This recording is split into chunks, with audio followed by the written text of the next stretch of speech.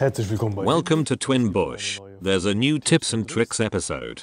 Today's topic, tire changer. Adjusting the belt tension. In the area of the motor drive, the connection to the transmission, we open the side cover. You need a size 5 Allen key.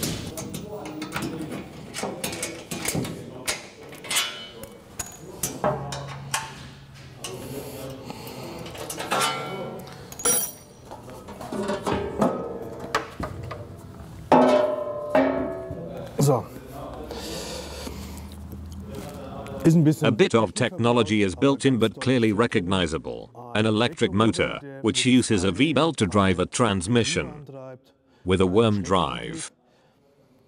That means, if a wheel is being mounted, the tire builds tension, force is produced, and you notice you hear the motor running but the turntable stands still, then the belt tension is way too loose. I manipulated it a bit before. The adjustment is as follows. Loosen the adjustment screw here. The lock nut is in the back.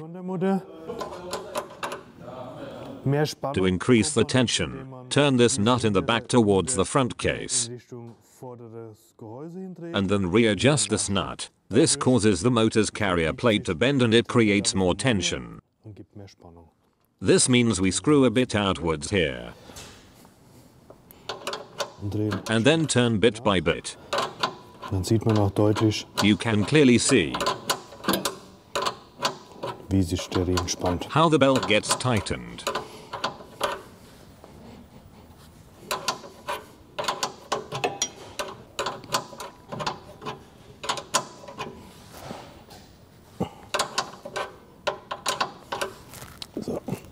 You can leave it like this. Last but not least, tighten the nut in the back. It's all locked now and it can't get misadjusted.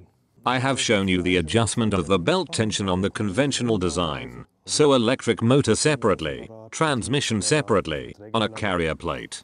There are also other versions on the X98 and especially on the current X36 WDK. There's a planetary gear installed.